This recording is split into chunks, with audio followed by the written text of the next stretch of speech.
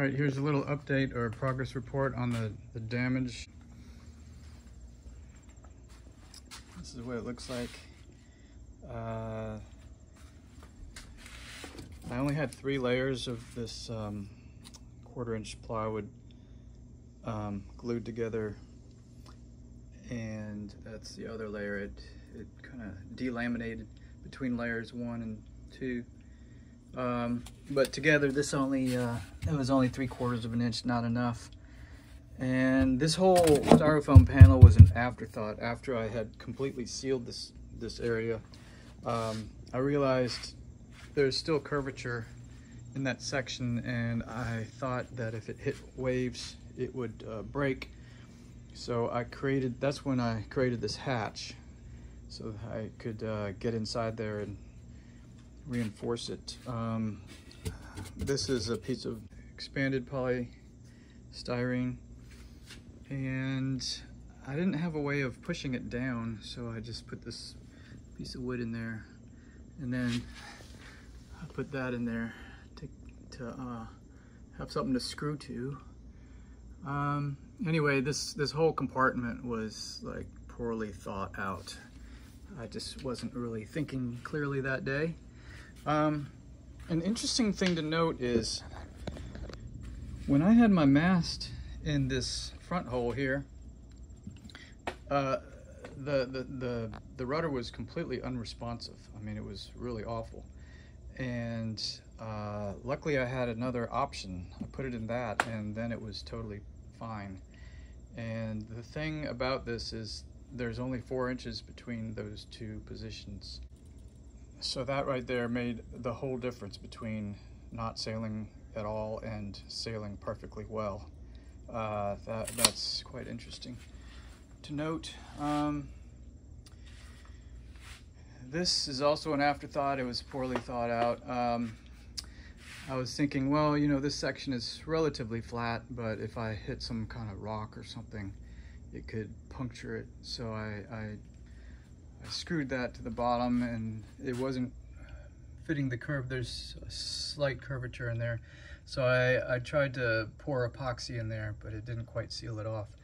And then I realized, oh my gosh, this thing is heavy. So I drilled a bunch of holes in it. Then water started filling in these holes. So that was poorly thought out, completely not working. And so I have to remove that as well, and do something other than that.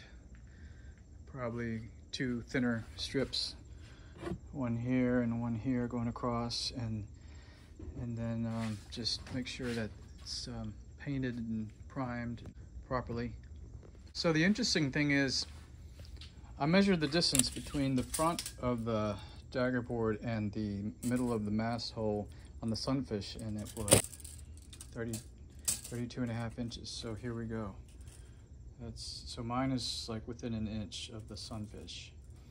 Now the reason I made 2 holes is because on a sunfish, the sunfish has really bad weather helm.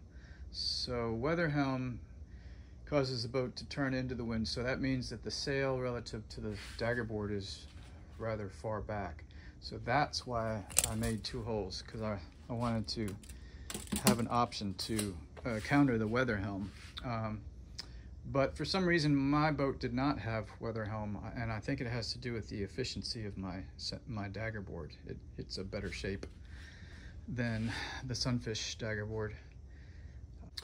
And the mast was basically in transport. The mast sits here, and this paint was only a couple days old, and it's supposed to take a week to cure, so that got all chewed up. Anyway, lessons learned.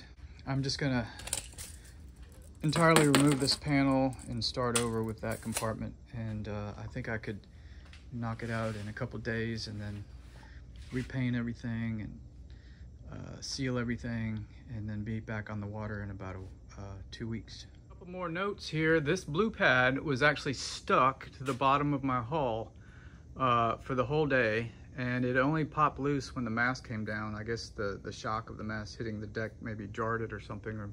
Anyway, so this thing was stuck to the bottom of my hull, and it's a 1/2 inch thick, and it's 2 foot by 4 foot. And so that was slowing me down. The other thing is, the paper here got a little bit wet because there was a torrential downpour driving back. It was like hailing, and the boat filled up with 2 inches of water again, just taking it back to our house. So I just immediately took it off the trailer and stuck it in my shop to dry out. And so there was a tiny crack here, and water got in there, and that's why this paper got fouled.